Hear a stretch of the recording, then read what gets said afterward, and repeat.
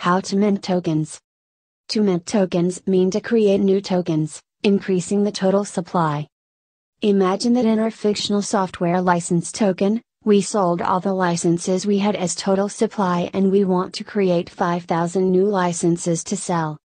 In this case, the owner of the contract, or authorized accounts, can mint 5,000 new tokens. To do that, log in MetaMask with the owner account. Copy your owner account to clipboard. Click on Mint and paste the address in the To Address field. Fill the amount field, to specify the number of new tokens to create.